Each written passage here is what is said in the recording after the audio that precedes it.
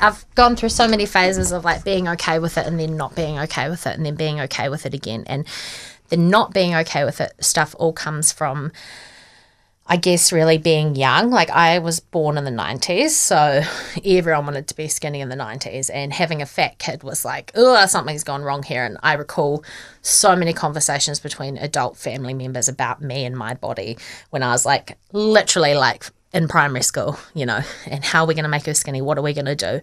And everyone tried whatever they could, but I'm still fat. So I kind of feel like, even though there's so many moments in my life where I have wanted to exist not in this body just to make my life easier, I've kind of come to terms with the fact now that I think I just was meant to exist in this fat body.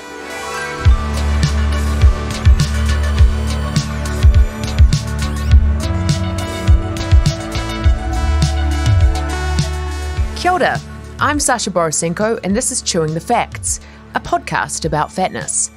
In this series, I'll be talking with people about their experiences, experts, government officials, and industry representatives.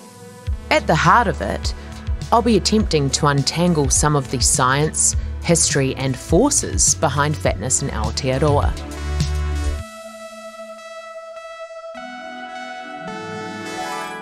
I'm a journalist with a keen interest in law and social issues. I've had a pretty unhealthy relationship with my body since my teens. I was a fat kid.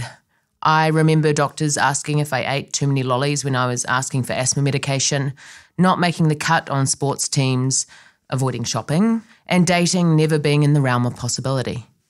Cue the diet years. Eliminating delicious bread for a summer would mean I suddenly realised the harsh reality of being deemed more palatable by society. It bummed me out. Mums would ask what my secret was. Little would they know I'd be hiding a harmful relationship with food for the next 10 years. The over-exercise would lead to 4 knee operations, a torn hamstring, and a lifetime's worth of Tiger Balm. In a thinner body, no doctor or health professional asked whether I ate too many lollies or questioned the nature of my injuries. I'm Pākehā, middle class, and I've had the resources to diet and exercise. I've fasted on edamame beans and porridge twice a week. I've embarrassed myself at Zumba. 6, 7, 8. And I've tried 99% sugar-free, fat-free, happiness-free, matcha-flavoured protein drinks. I'm currently straight-sized. That's a term used by the fashion industry to describe being able to buy clothes at mainstream chain stores, and one I'll be using throughout the series. And I'm sometimes fat. I've often been confused as to why there's a societal pressure to keep trying to be a bag of bones. Why is it so hard to digest you can be both healthy and fat? Britain is too fat and is getting fatter, and doing nothing is not an option. Obesity in America. It's something we don't like talking about, but it's hard to ignore. Let's face it, we're getting fat. In fact, it's... What does healthy even mean? And if fatness comes down to poor personal choices or a lack of willpower, whose business is it whether you jazzercise or eat lettuce leaves or not? Framing fatness as a health issue resulting from poor decisions seems to eclipse debate around who's profiting from this so-called obesity epidemic. We've heard for so long that fatness is the cause of most of our biggest health problems, that for many of us it's taken as read. But a lot of the science and policy behind this obesity epidemic doesn't quite add up. More importantly, why is there a reluctance to accept that fat stigma is a rights issue, a human rights issue? Because when it comes to accessing healthcare, or just basic human dignity, the humanity of fat people seems to go by the wayside. This podcast is as much about trying to get my head around the science, politics, and conflicting information, as it is to highlight the voices of people bearing the brunt of these belief systems. How do we talk about this stuff in a meaningful way and without causing harm? Frankly, I don't know. I recognise too that my experience of the world is very different and inconsequential compared with others. First up, though, we need to discuss terminology. Is fat the right word to be using? For Fern, it's okay. The word fat is such a weird one because in my 30-ish years on the planet, it's changed its meaning so drastically.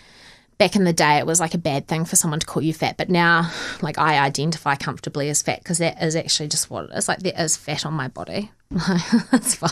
It's fine. I am fat. I hate when people if people are ever trying to discuss my body in front of me, which they do, shockingly, all the time, friends and everything.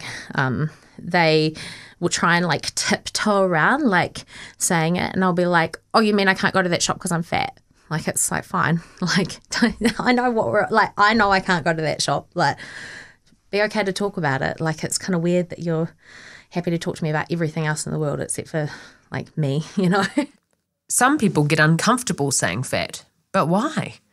Is it the word or how it's used that's the issue?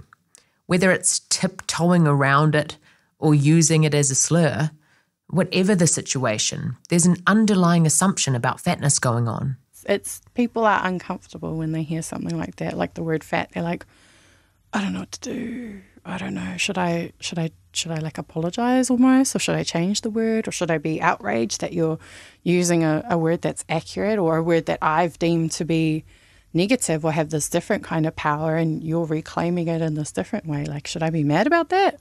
That's Ash Gillen, a PhD candidate, research fellow and lecturer at the University of Auckland. Her background is in Indigenous health studies. She identifies as fat. We do label those who are different. We label the other, right? So it's going to be the fat person. It's not going to be the straight-sized or thin actress, right? It's going to be the black woman, not the white man, it's all, we always label other. So in that way, labeling in that kind of situation can be harmful.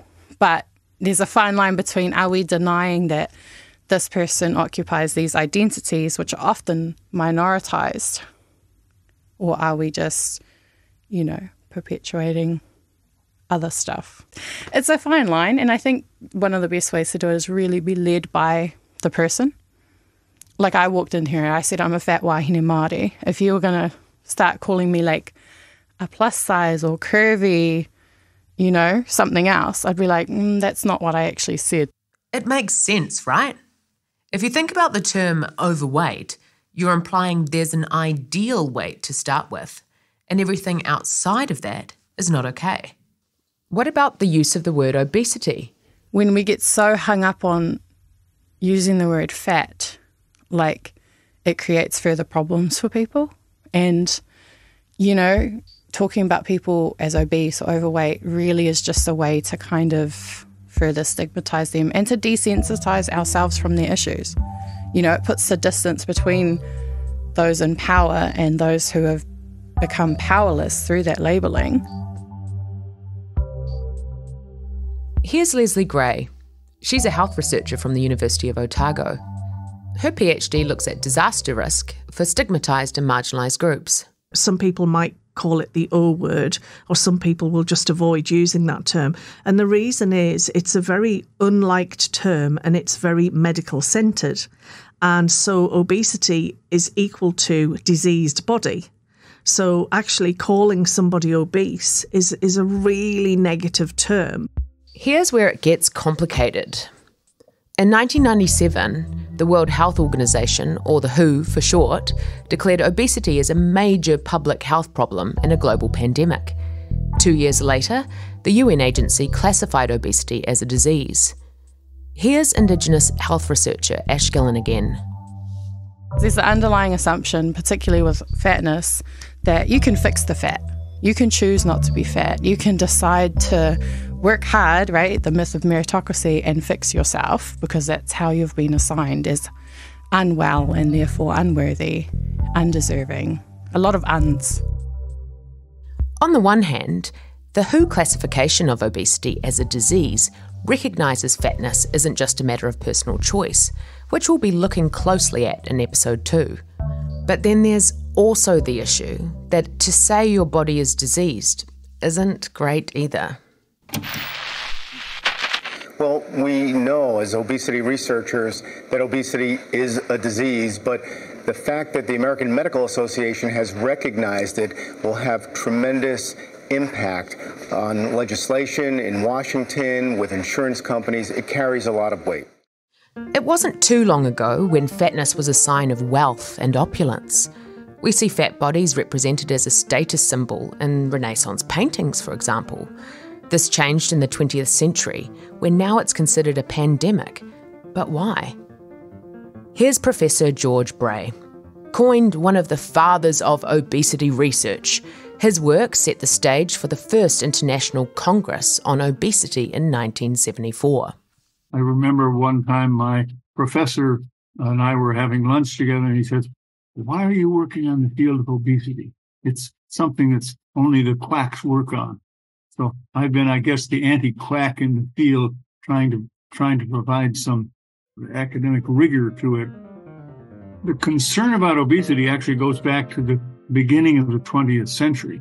The life insurance providers were aware that people who were overweight tended to have higher death rates. And then after the war, people began to take it more seriously as communicable diseases began to decline. The non-communicable diseases like obesity, diabetes, heart disease, cancer begin to increase. The dangers to health resulting from overweight have been shown convincingly by life insurance records. Life expectancy decreases as the amount of overweight increases. Consumption of calories in excess of body needs is the single most extensive nutritional problem affecting public health in this country. There's a couple of things going on here. There's a recognition that academic fields are fairly recent and evolving, which raises the question, could everything we know about obesity be wrong? When the WHO classified obesity as a disease in 1999, it was described as complex, serious, chronic, and incompletely understood. Fatness has only been actively measured since the 1970s. The tool, the body mass index, stems from a history of insurance companies trying to create a universal system to measure risk. So from day dot, there's been a link between fatness and health risks, which perhaps explains this fixation with health and weight. This is the amount of fat in that whole pizza. Despite healthy eating campaigns, the report says people are dying from avoidable diseases caused by obesity, such as diabetes, heart disease, and cancer. Obesity by itself is associated with a number of complications: diabetes, high blood pressure, dyslipidemia, heart disease, etc. It was in 1942 when the Metropolitan Life Insurance Company compiled age, weight, and mortality numbers from almost 5 million policies in North America to establish height and weight charts. The index identified what was the most desirable weight, making no mention of race, gender, or age. And so it was. The ideal body type was officially born. The further people move outside the ideal, they pay more in premiums. It's the nature of the money-making insurance game, right? It's also important to think about the sample of people used for these numbers. It's rich people who have always been able to access insurance.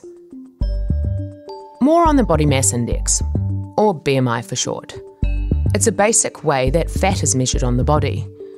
It gives you a score that tells you whether you're in a range of being underweight, healthy, overweight, obese, or severely obese. The WHO deems a BMI of 25 plus as overweight or 35 plus as obese. Here's health equity researcher Leslie Gray again. The body mass index was actually created about 200 years ago with a Belgian mathematician called Quetelet. And Quetelet was a sociologist as well as a mathematician and came up with this population mean. So in other words, the ideal population mean. Now, bear in mind that a Belgian mathematician 200 years ago, they meant a white person mean. And the people that were measured were principally European white male persons. And so that becomes problematic straight away in that many women were not even included in that measure, and certainly people of colour were not represented there. And then if we roll forward to about the 1972, I think it was, there was another bunch of people who re-looked at these population measures and came up with the body mass index. Now, Quaitlet never intended for the body mass index to be used as an individual proxy of health. It was just a population average type of thing. So it was never intended to be used in the way that it has been used since the early 70s. Not only is the BMI dubious historically, it also isn't very accurate. It varies wildly when we look at race, gender, and age, for example. In June, the American Medical Association came out swinging against the BMI, saying it wasn't only racist, but it was misleading about how body size affects death rates.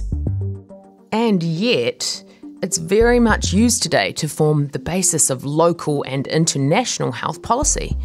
For example, the latest New Zealand Health Survey says 1 in 3 adults aged 15 years and over are classified as obese using the body mass index. The World Health Organization follows suit, saying in 2016, more than 1.9 billion adults aged 18 years and older were overweight. Of those, 650 million were obese. Here's Dr. Francesco Branca. He's the Director of Nutrition, Health and Development at the World Health Organization. So, of course, the easiest thing to do is to measure weight and height of people. If you're an athlete with a big muscle mass, then that body mass index is a less good predictor of the amount of fat. And there's also variability between different populations. So a person of Asian or South Asian ancestry at a certain level of BMI is more body fat than the same person coming from Europe, for example. So body mass index is a proxy of the amount of fat, but it's not a very accurate proxy. But still, it's a good starting point for a primary care doctor. Then we can do better. And a good measure of that is actually the circumference of waist. Having more fat in that area, which is closer to the liver, and that's where it starts having an impact on the metabolic response. That fat deposition is an additional element that leads from having a certain amount of fat to creating an impact on health. Actually, there is a newly recent established Lancet Commission that is looking at diagnostics of obesity and trying to consider what would be the best measure. But in reality, more than the physical measure, I think the diagnosis of obesity should be looking at, first and foremost, at the anthropometry, the distribution of fat, and then trying to look at somehow what is the impact on people's life. So, body mass index has been used to measure fatness in populations. But BMI just doesn't cut it when we're talking about health risk or visceral fat. That's the fat that wraps itself around our vital organs, like our liver, heart, and kidneys. It releases inflammatory proteins that can cause high cholesterol, heart disease, stroke, and diabetes. To complicate things further, straight-sized people, remember those are people who fit roughly New Zealand shops between sizes 6 and 16, are equally at risk of this visceral fat. Here's Dr. Brian Betty. He's a family doctor and chair of General Practice New Zealand. So there is a very, very famous photo of 2 public health physicians. I think they're an Indian in the UK, exactly the same BMI of 22, but one at very high risk of potential cardiovascular risk because when a CT was done on both of them, had very high, what we call intra-abdominal fat, which isn't visible, versus the other patient. Now, you can't tell that. So ways have been looked at to try and work out who's at risk and who's not, because, there is a profound difference between what we call subcutaneous fat, which is fat under the skin, versus fat that sits around the liver, the pancreas, and the stomach within the abdomen. And we know that fat sets up inflammation, which can lead to increased cardiovascular risk and increased risk of diabetes as well, which are often the main drivers for poor outcome with obesity. So, yeah, there's real questions about how we measure weight. There's real questions how we measure this thing we call obesity. And certainly BMI is acknowledged to be a very rough guide in a lot of cases, predominantly because we can't measure intra-abdominal fat without a CT scan. Whoa. So this visceral or abdominal fat can be measured, but it isn't. BMI has been the tool used in obesity research and obesity pandemic campaigns for the last 30 years, and it's still universally used. Remember, it's thanks to the obesity pandemic that we've got so much concern around fatness and health. There's clearly an attachment to the BMI, but why? Brian says it has its uses. Look, to be honest, to be blunt, having that information is really important in things like calculating cardiovascular risk because, look, there is a risk associated with weight. So, we need to acknowledge that.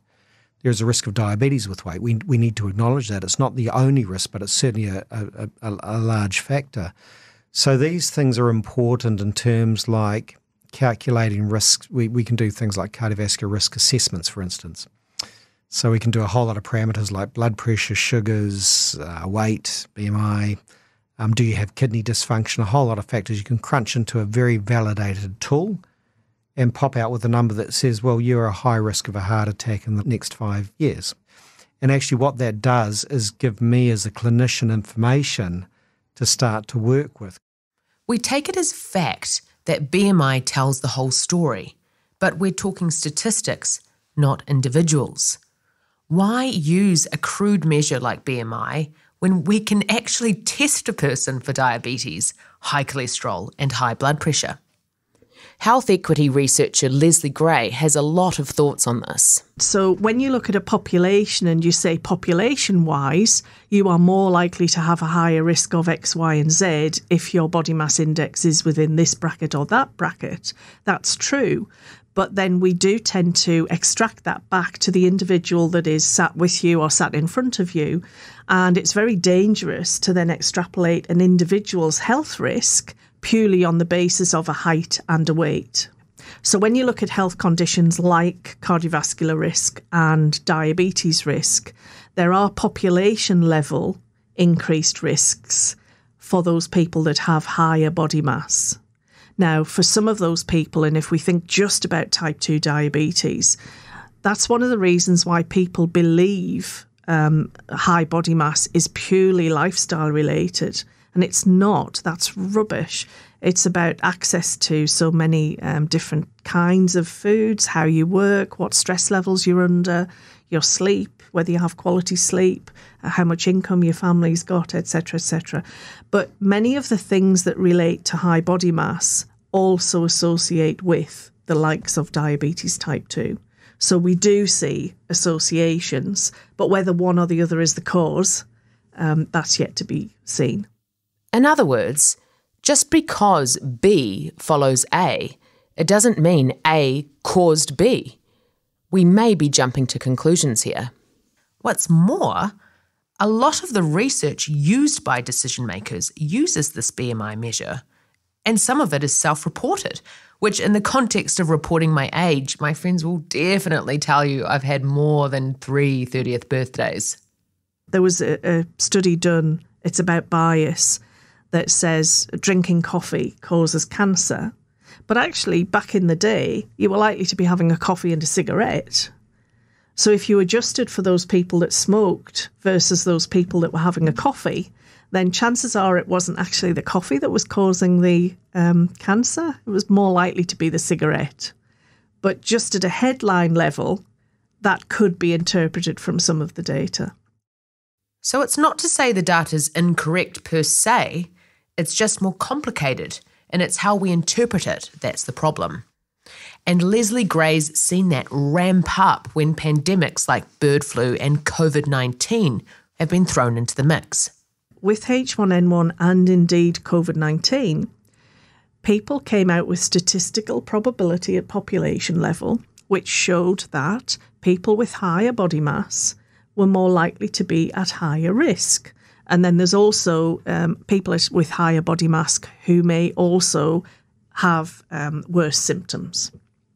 So we tend to take it as read that if there's going to be a pandemic, then people with high body mass might be at higher risk and might have worse experience of the pandemic. The majority of global COVID-19 deaths have been in countries where many people are obese, a worldwide study found on Thursday, with coronavirus fatality rates 10 times higher in nations where at least 50% of adults are overweight. Rewind back to 2016, when a group of researchers questioned the link between bird flu, fatness, and higher risk. They did what's called a meta-analysis.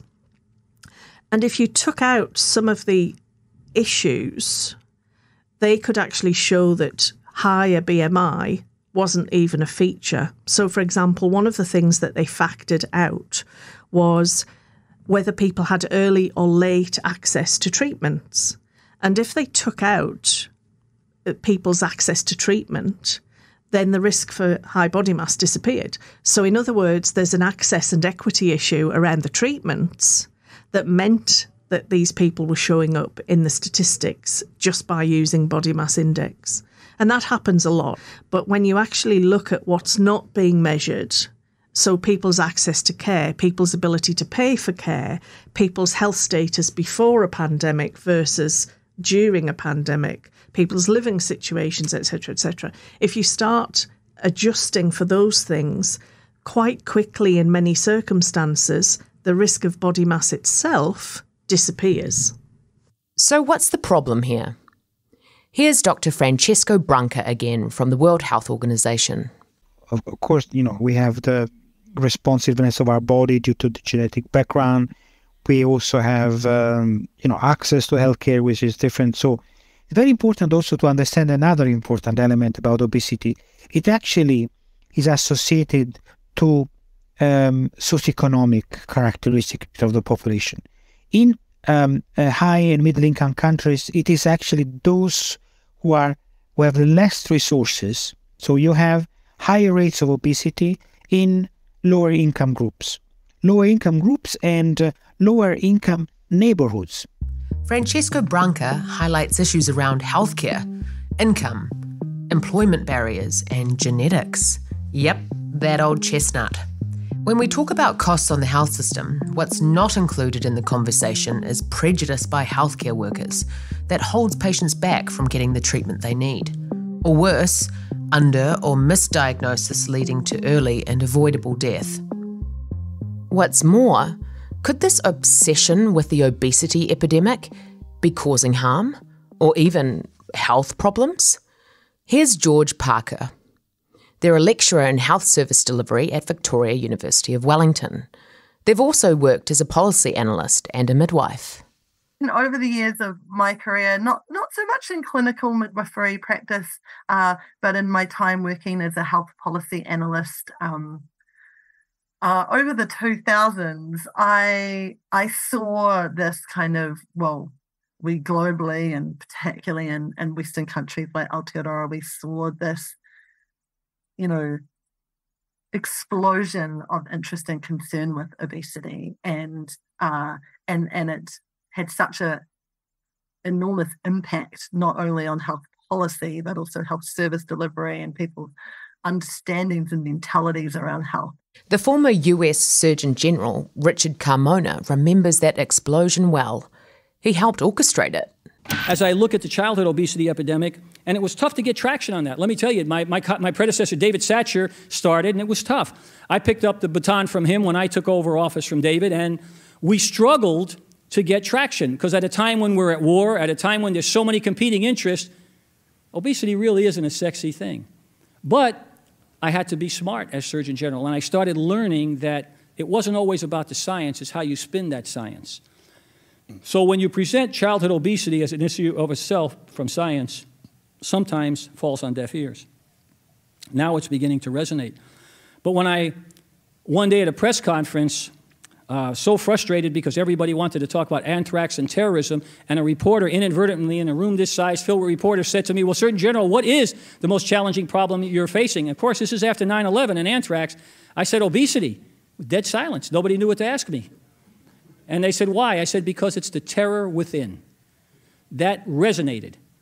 Got in every paper. Surgeon General says this is a terror, and equated it to terrorism.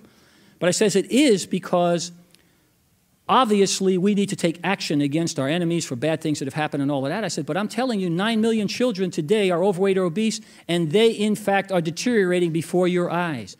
That clip's from 2008. In an earlier part of his talk, Carmona discussed social determinants of health. These are factors like distribution of income, wealth, influence, and power that influence health risks. But it's his parallels to 9/11 that took hold and contributed to what's been considered as the war on obesity. Back to health service delivery researcher George Parker.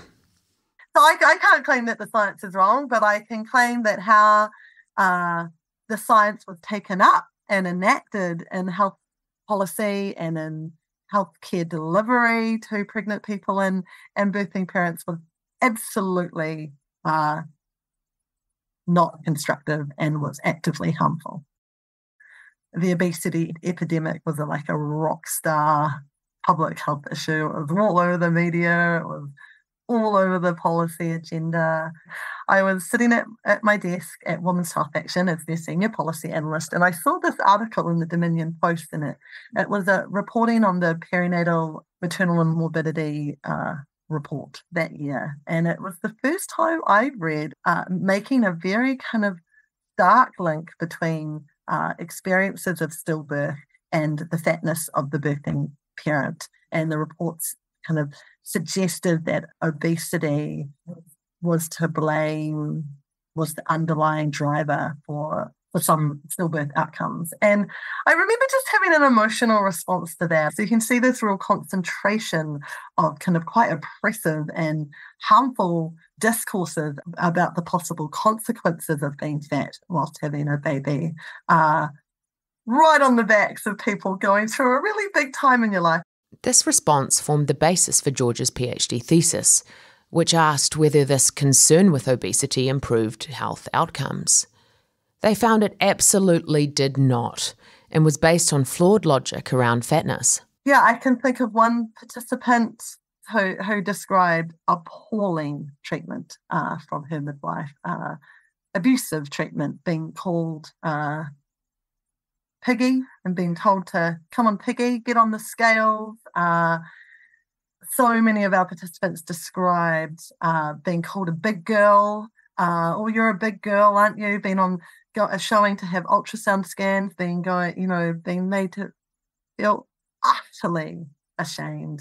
And then you have the filters down, just much more kind of implicit bias, just not ever having the equipment needed to care for a fat body, participants feeling like there was just annoyance at them, that fat bodies were warmly welcomed and cared for in the system, that people were just an extra burden, disgust, sometimes comments at handover, and that so much of that quite fat phobic or fat shaming behaviour was legitimized by the idea that a maternal obesity was an individual life choice and it was a terribly harmful thing for health. And so you see that's where that kind of moral and value judgment thing kind of piggybacks onto the legitimacy afforded to something when we claim it as a health issue and we don't kind of critically analyze or assess it.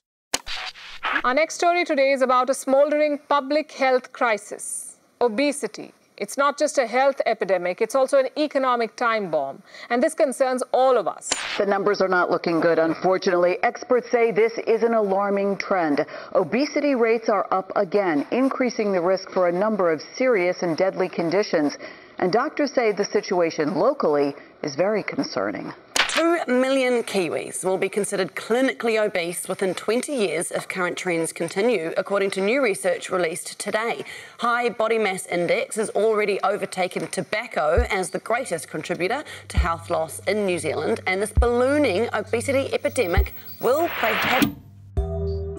We're so concerned with finding links to diabetes and other illnesses that it's overshadowing the effect oversimplified measures like BMI have on the very people it's trying to serve. I should mention that the World Health Organization has extensively highlighted the impact of stigma and prejudice, but whether that's recognised in a New Zealand context, we'll find out in episode 7. So there's an issue with how we're measuring fatness, and there are issues with how we're interpreting data relating to fatness. And already we're seeing that it's much more nuanced than, calories in, calories out. Here's Waikato University's Dr. Rebecca Graham. She's an expert in food insecurity. There's been such a drive by so many researchers and medical people that obesity is terrible, that obesity in and of itself is just the worst. We have an obesity epidemic and all of this moral panic around obesity. And our politicians seem happy to reinforce the idea that fatness equals bad, and it's the responsibility of individuals, not society, to put it right. Remember this from Judith Collins back in 2020? What do you make of calls in the wake of your comments to make discrimination based on weight illegal? Oh, come on. Look, many of us can do better on this. I tell you what, take some personal responsibility. And some have called your comments heartless. Your response? Yes. Do you know what is heartless? Is actually thinking that someone else can cure these issues. We can all take personal responsibility and we all have to own up to our little weaknesses on these matters. Thank you. Do you think obesity is a weakness? Yes, generally. It's one that many of us do. We actually entirely have to take personal responsibility. Do not blame systems for personal choices. Rebecca Graham says individuals have little chance over a broken system. It's the underlying issues around access to resources, around access to secure housing, around access to sufficient food for health and well-being. And we avoid talking about racism too. We avoid talking about all of these underlying stigmas that exist and the impact of those on people's health and well-being. Otherwise, it's completely absent.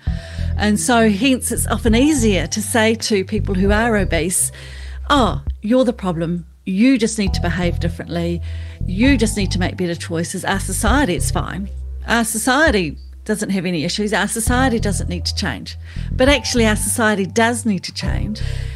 But that's a lot harder in many ways because it means that those of us who are part of society need to do things differently because people like me don't want to turn that lens back on themselves and go, oh, I need to do things differently. I need to change my attitudes. I need to change my practice. Could it be that focusing on individuals relieves politicians, businesses and regulators from actively addressing these harms? I plan to find out.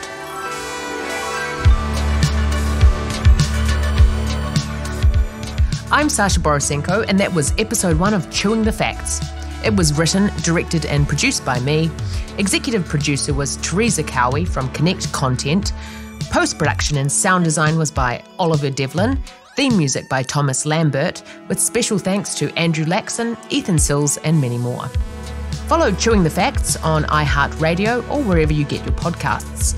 Then there's Instagram, TikTok at Chewing the Facts NZ.